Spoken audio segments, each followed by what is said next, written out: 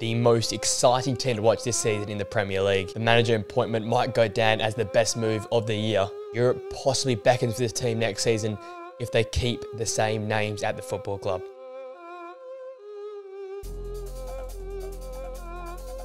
Ladies and gentlemen, welcome back to the Player Zone YouTube channel and welcome to our Crystal Palace season review, season recap, and what a turnaround it was this season. The Oliver Glasner revolution is alive and kicking at Crystal Palace right now, and they produce one of the most exciting back half to the end of the season, which we have seen. Obviously, the video on the channel is blowing up in terms of how I've gone about analysing the turnaround at Oliver Glasner, but it's been one of the most exciting things for me. I've touched on many teams like Bournemouth, like the excitement seen with Girona and Bologna over in other leagues, but Crystal Palace has arguably been the most quickest turnaround, the quickest revolution we've seen this season, and it's been super exciting. And you can see how much they value in the club right now, putting a £100 million release clause on Oliver Glasner's contract. You cannot get him away from the club, and what a move it was. You know, at the time, we were questioning if Roy Hodgson getting rid of him was the right way to go forward. I know it wasn't the progressive style of football, but he was a results man. But ever since Oliver Glasner's come in, the turnaround has been fantastic. The points, the goals, the style of football has all changed in a positive way.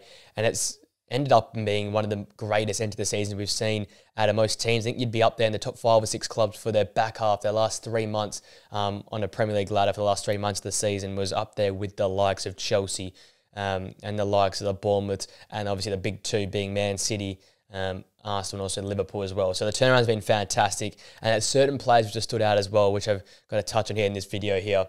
Looking at their season record, they finished with a record of 13 wins, the 10 draws and the 15 losses, giving them 49 points and finishing smack bang in 10th, overtaking the likes of Brighton, being right behind West Ham, and going clear of the likes of Bournemouth as well, who were well and truly ahead of them. Come to the last 3 to 4 months of the season, they turned it around, and boy, was it a turnaround and a half.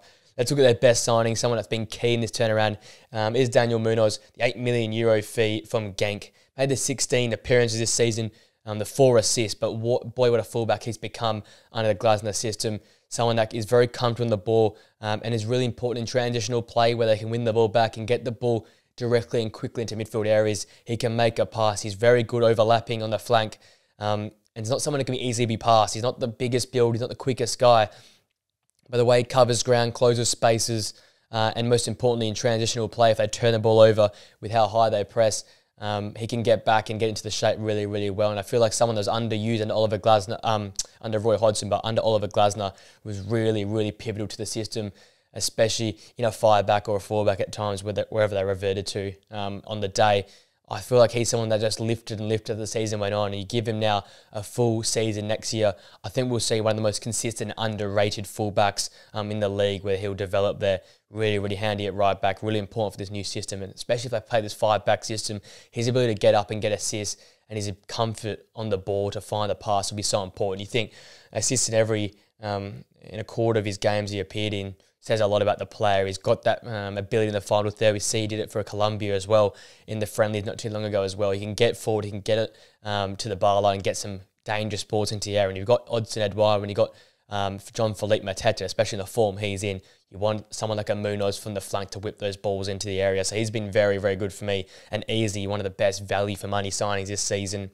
The worst signing is probably Matheus Franca, £26 million. Only made made a few appearances with the 24 minutes averaging per game. Got the 1 assist, a very talented player, someone for the future, but just didn't feature as much in this side as we probably hoped. Probably not someone that fit in the Roy Hodgson system, but coming into this new era on Oliver Glasner, you might see him involved a little bit more. We're starting to see him a little bit more as the season came to an end. But when you got the form of Will Hughes and Adam Wharton, that midfield, that's very hard to break it, and we know what IU can do in terms of his experience, his work rate, so it's very hard to crack into this side. So I just think for the money, a little bit of a rash spend in the end. Obviously someone for the future, we cannot wait to see what he can produce, and if the likes of analyse are on the way out, this guy will come and have to fill that sort of mould as an attacking midfielder, someone who can maybe drift out wide and can create from those wide areas. You know, there's a lot of wrap around him with what he can do, his special nature on the ball. We just didn't get to see that this season. So he probably goes down as the worst signing for me, unfortunately.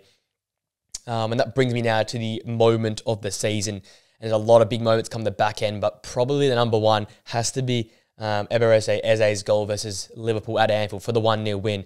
This was not just down to him, but it was the team goal. The build-up play was fantastic. We're thinking about touches from Wharton, from Hughes, from Tyreek Mitchell, from Analyse. I think Mateta dropped in for a touch in the build-up as well. And it just became from back to front.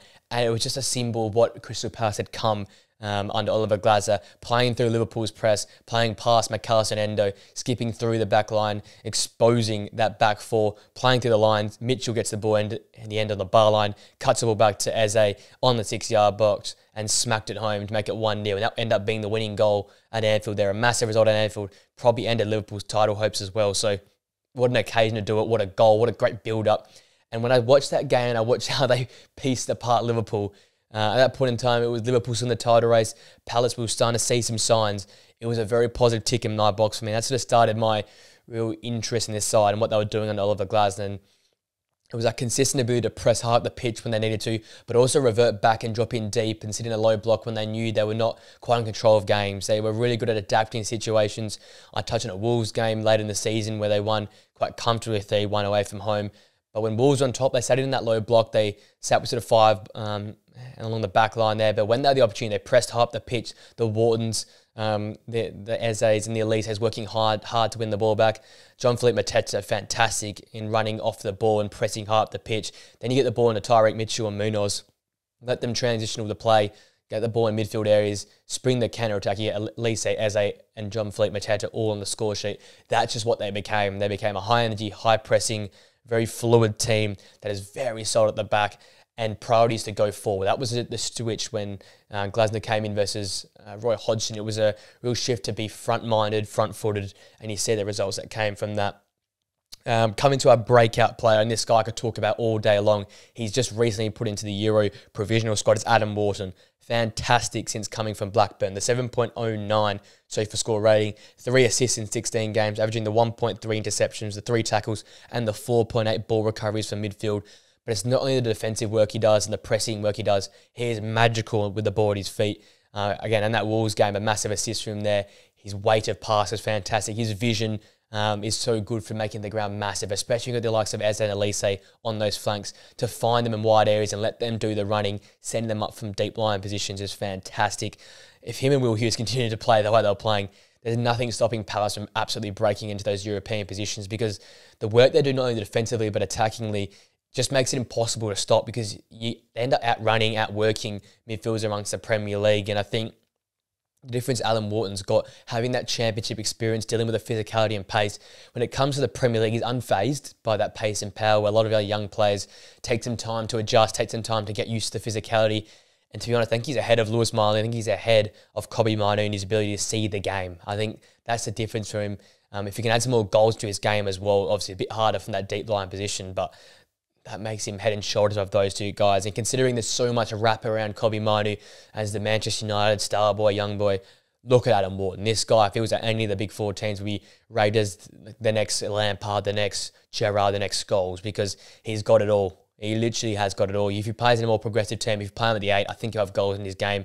His passing is second to none. He's an energizer bunny in there, pressing, getting in people's faces, making great tackles. The stats all show that. And has not put in a bad performance since joining Palace mid-season as well. A great adjustment. I think it will become Oliver Glasner's #1 pick each week in, week out because of what he does. And just been fantastic for me. A great value for money signing in the mid-season. So he's definitely the breakout player for me. Coming to the player of the season, it's hard. A lot of players in and out, a few good performances come the back end of the season, but has to be Michael Elise for me, the 10 goals, 6 assists in only 14 starts, so 16 goal contributions among the 14 starts. Doesn't lose when he plays, basically. Palace are so much more better with him there. And you see the difference. When he's not there, they have a big drop-off. When him and Eze are both not there, they struggle. But when Eze is there and Elise is not there, they're still not at their best. But when you have Elise in this side here, the work he does on the ball, his ability to find space, little jink inside, jink outside, and again, he attempts the ridiculous and normally pulls it off. That's the biggest thing. And there's a reason why a lot of the big clubs around Europe are after him, and Manchester United are after him as well, because I'd love to see him at Manchester United. The ability he has on the ball. You've got some other hard workers around him. And when you see now that Jean-Philippe Mateta's in some great form, he gets the assists as well. He can find the clinical #9 as well. Someone that's made for a big club, the way he plays his football. Yes, he can be wasteful at times, but can win a game with his own magical foot. He's With the ball at his feet, there's not many like him. There's not many that can stop him.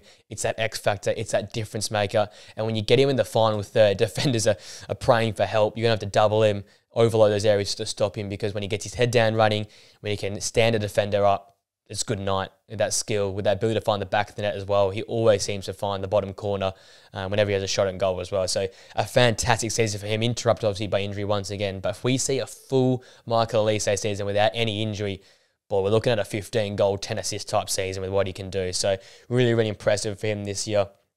Coming now to the priorities for next season, the number one has to be keep Elise and Eze, or at least one of them. These guys are the difference makers. As I said, when they both play, the difference in Palace is stark. They play with more confidence. They look like they can go after the end because they know they can score more goals than their opposition. And they just cause defenses so many problems. Even the big teams, you can't just play a high line versus Crystal Palace, because the way they press and the way you've got these superstars in the front line, you got to just give yourself a bit more space. So as such, defensive lines go back and Palace can go and drive at teams and get at teams. And obviously the midfield dominance has helped them, but boy, they're just a difference maker. They make Palace tick. They give them confidence to play their style of football. And obviously the moments of brilliance they can whip out just basically wins games off their own feet. So at least one of them, you've got to try and keep at least one. If you can keep both, I think you're looking at Europa League football next season the way they kept going.